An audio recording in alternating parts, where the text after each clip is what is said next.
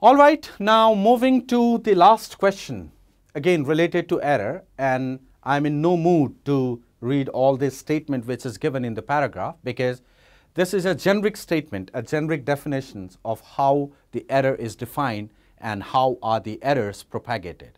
So there is no any specific information related to the given numerical right now. So let's simply bypass it. And here is the numerical. In an experiment, the initial number of radioactive nuclei is 3000, what we call as N0. And it is found that 1000 plus minus 40 nuclei decayed in the first 1 second. Now you need to remember, this is the number of nuclei decayed. This is not the remaining one, be careful.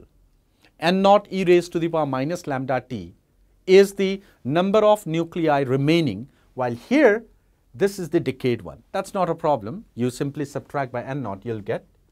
And we need to calculate the error in decay constant. So let's try to see. The first thing is, say, I will be defining N as the number of nuclei which has been decayed. So that is equal to N0 1 minus e raised to the power minus of lambda times t. Reason being straightforward. N0 is the initial number of nuclei. N0 e raised to the power minus lambda t is the number of nuclei remaining. So the subtracted one, that will give me the number of nuclei which is decayed. Let's make some simple calculation here. And that will give me N by N0 is 1 minus e raised to the power minus of lambda t. And further, let's try to see this. The expression is quite simple. That is going to give me 1 minus N by N0 is e raised to the power minus lambda t. And this is going to give me log of N0 minus of N by N0 equals to minus of lambda times t.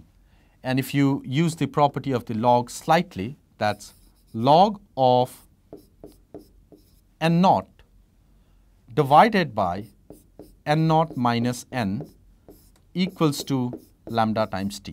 All right. So that's a simple property that we have used. Further, it's time to go for the derivative and will suitably put into the definition of error. So now what we can do is that log N0 minus of log N0 minus of N, that is equal to lambda t. Now let's put the differentiation operation here. Since this is constant, that's going to be 0. And this is going to be dn by N0 minus of N, and that will be t into d lambda. Well, for the error part, we can replace that d lambda by delta lambda. So here comes delta n by t N0 minus of N equals to delta lambda. Now let's see the value. If you see the value here, you'll be getting initial N0. That is, of course, equals to 3000, and the number of nuclei which has decayed, which has been represented by N here, is 1000 plus minus 40.